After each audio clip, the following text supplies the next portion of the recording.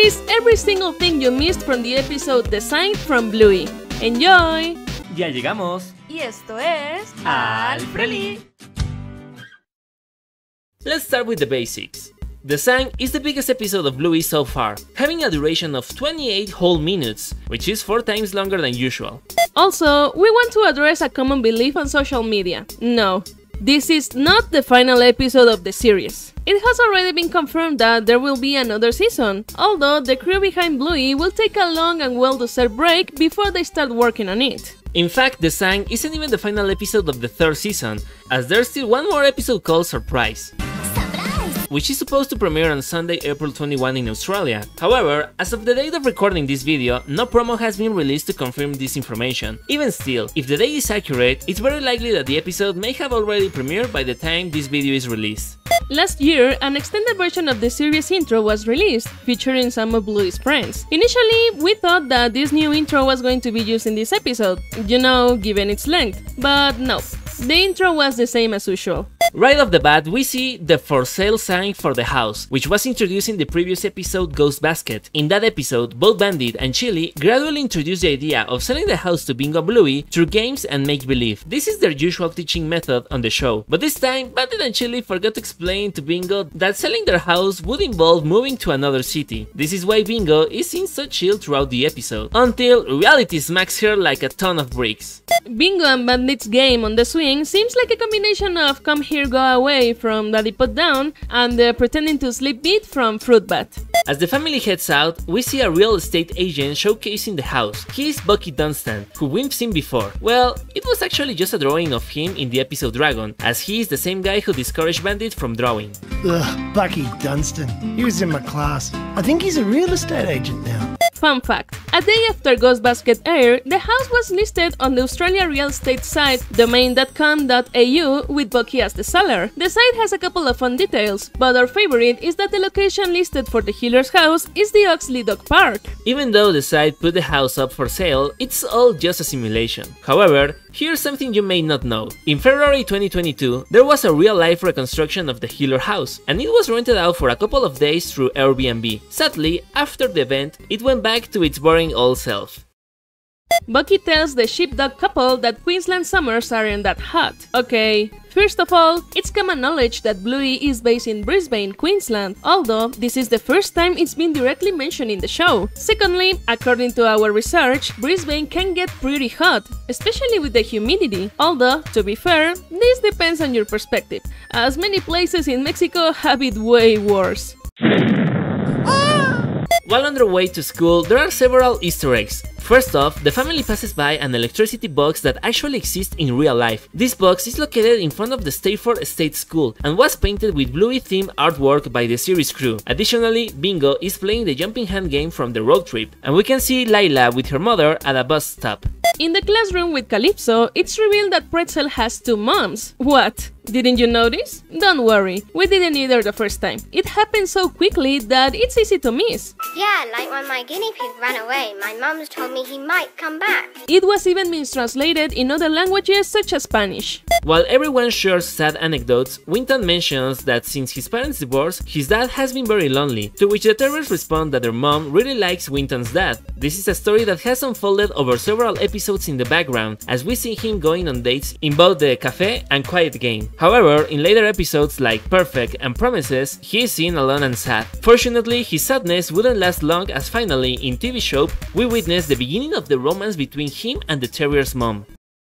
The story recounted by Calypso, titled The Farmer, originates from China and dates back to the 2nd century BCE, at least according to Wikipedia. It explores the idea of how bad luck can turn into good luck and vice versa, something we see with various examples throughout the episode, but we'll talk about this later on. For now, just know that the phrase "we'll see" was originally the title of the episode during its production. After this, Rusty wants to play Army, just like in the episode of the same name. Also, all of Bluey's classmates kids make an appearance and have lines in this episode except Sneakers, who hasn't spoke since Typewriter. This is rather interesting as he is included in the extended intro and not Mackenzie. On their way back from school, Bandit's friend Fido and Bluey's friend Winnie from the episode Café make a brief cameo. They also pass by a Hammer Barn store from the episode of the same name. At bedtime, Bingo has 15 plushies. Among them we can see the gecko and yellow bird from Copycat, Kim Jim from Cubby, and a green mushroom with a V, and not to Vine Sauce. This is a popular YouTube and Twitch gaming channel whose main members, Vinny and Joel, have already had their own cameos in the series. Although the wedding takes place in the backyard, the fish pond built in 3D is never seen, although it's likely just due to camera angles. Bluey, Bingo, Muffin, and Socks are the flower girls, meaning they are responsible for scattering petals before the bride walks down the aisle. Flowers for you, flowers for you, flowers for you! Interestingly, the first and only sneak peek we had of the episode for a long time was of the girls in their outfits at the juice store, courtesy of this behind-the-scenes image from the show. As Frisky gets into her car, we can see that her car's license plate reads Frisk. Also, Stripe and Trixie still have the luxury car they were showing off in Pizza Girls. The gnome that Frisky kicks is named Jeremy, and in fact, Socks expresses regret for him by uttering his name. Poor Jeremy. This is a callback to the episode Backpackers, where she was also present. Sorry, mate. Jeremy, no! Chili, Stripe, and Bandit hum the Cat Squad intro as they prepare for the wedding. This is the same show Bingo was watching in Turtle Boy. Furthermore, the entire intro was jokingly uploaded to Bluey's official YouTube channel.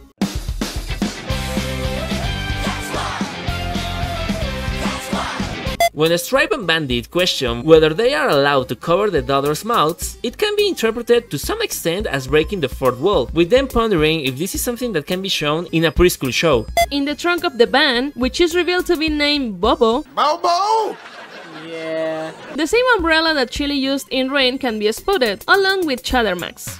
Chili says that if all the seats are occupied, a child older than 4 years old can sit in the front seat, which is actually in line with Queensland's traffic laws. The first person Chili calls to ask about Frisky is Cookie, a new character who hadn't been mentioned until now. According to the official ABC Kids page on Facebook, Cookie is Frisky's roommate and friend, whom we saw at the wedding. When the gang arrives at the juice store and Bluey finds a coin, Bingo says, Find a penny, pick it up. All day long you'll have good luck. apparently this is a popular saying in several English-speaking countries, although there's another part that says, give the penny to a faithful friend, then your luck will never end. This is actually what ended up happening, as giving the coin to Muffin, Socks and Bingo for the visor caused it to get stuck, allowing the sheepdog couple to use it, making them change their minds. In Rat's photo, he and his siblings are seen wearing the latest fashion trend, watermelons as helmets. Nah, apparently this is a tradition in cricket games.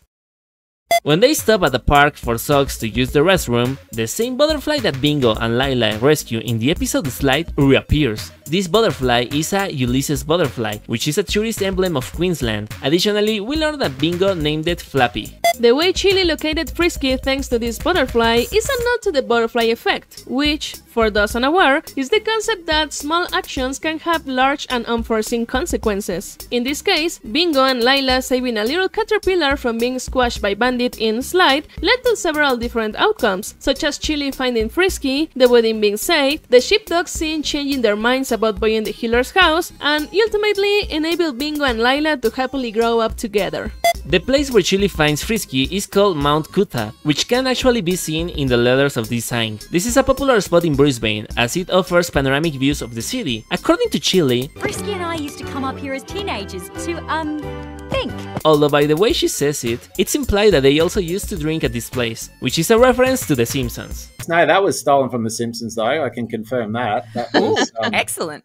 yeah, I think there's a line where he says, "I've got to go do some thinking," and Bart says, "I think he means drinking." So, Now I've got to go somewhere and do some serious thinking. I'm sure he meant to say serious drinking. When Chili expresses how she feels about the move, she says, Of course I don't want to leave Bluey.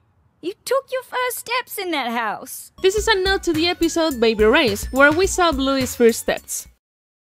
Moving on to the wedding, we see Brandy once again, who is Chili's sister and made her debut in Onesies. In that episode, it was revealed that she longed to have a child and probably a family, and now she is pregnant. Naturally, this raises several questions, such as how did this happen, and who is the father? It's very likely that this will be addressed in a future episode. It's worth mentioning that Brandy's voice actress is listed in the credits despite not speaking. This might indicate that she previously had some dialogue, but it was ultimately decided to save this whole topic for later. Besides Frisky's family, Chili's father, Mort, attends the wedding, along with Maynard, who was introduced in Grandad and is known to be a close friend of Mort. However, the nature of Maynard's relationship with Frisky and Chili's family remains uncertain. Additionally, it's confirmed that Bluey's grandfather, Bob, wasn't actually dead as many had speculated. He was simply off having a good time in India. Yeah, it's a bit random, but it does explain his absence for such a long time. Likewise, there had been letters and keepsakes from India in the healer's household, although they could also be from Bandit and Chili's backpacking days. The wedding is officiated by Busker, a background character who serves as a musician in several episodes. In fact, his design is inspired by Geoff Bush, the main composer of the series. In the episode Puppets, we saw a photo of Bandit and Chili's wedding, where they wore a full attire. However, this time Frisky only wears a veil and Rat wears just a white bow tie to distinguish himself from his siblings. In Double Babysitter, Frisky mentions that she only has 3 friends. Now, thanks to the wedding photos, we can deduce she was talking about Chili, Cookie and Trixie. Frisky and I have an announcement. No, Mum, not that. Oh, biscuits. During this moment, everyone laughs except from the kids as they don't get the joke. Yeah. How does the baby get in the lady's belly? Just before the dance scene, Bingo says, Bob and Stripe are dancing like eagles. in certain areas of Australia, it's a tradition that when the song Eagle Rock by Daddy Cool plays, all the men pull their pants down to their ankles and start dancing. Although, well, in Bluey, no one wears pants. Good grief, he's naked! Additionally, in the dance scene, we see Nana and Bob doing the floss dance, and now to the episode Grannies. Mort performing the Hopak dance, indicating he's still in good health, and the Chattermax that was hidden by Bluey's parents. The next day, when Bingo gets stuck on the railing, it's a reference to the episode Bingo. Additionally, when Bingo sees Bluey's bed being taken away, she uses her big girl bark from the episode Yoga Ball. Lastly, the name Bluey gives to the horse when she tells Bingo the farmer's story is Midnight, as Chloe suggested in class. During the transition back to Mount Kutha, you can spot an Australian swallow from the episode Onesies, as well as the green balloon from Mom's School. Also, upon reaching the lookout, Sherry and Sippy from Tradies can be seen. The sheepdog couple watches as Winston's dad puts his house up for sale, as he and the terrier's mom will now form a new family. This is something that fills both the terriers and Winton with great excitement. Moreover, Winton's father's house has the pool mentioned in the episode Helicopter. As the Healer family gets ready to leave, we see Bingo sitting where her bed used to be, Wendy and Judo saying goodbye with their long hair, indicating that quite some time has passed since the episode Dirt, Bluey sitting on the porch with her headphones on, just like in the series album cover, and Chili in the kitchen looking at the spot where Bluey took her first steps. The emotional song playing during all of this is Lazarus Drug by Megan Washington, the same person who voices Calypso. The climax arrives when Bandit gets a call from Bucky, revealing that the buyers have opted for another house. Upon hearing the news, he throws away the for sale sign, which reminded us of the tactics seen in Stickbird. Many speculate that perhaps this was the reason why Bandit was so worried in that episode, and while it's a good theory, it doesn't entirely align with what Bandit says. When you put something beautiful out into the world, it's no longer yours, really. But what do you think?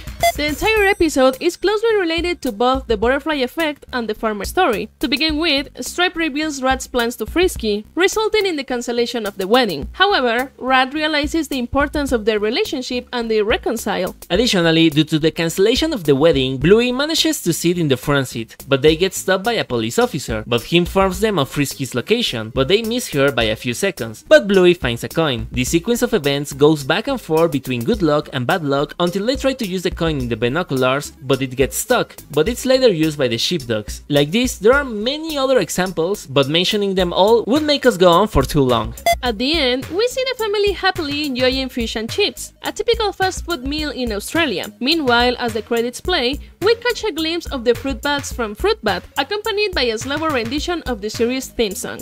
Before we wrap things up, let's not forget Bluey's signature Easter egg, the long dogs. These are hidden in every episode, and in this case we spot 3 of them. One on top of Bluey's electrical box, another in Bobo's trunk, and the final one in Busker's laptop.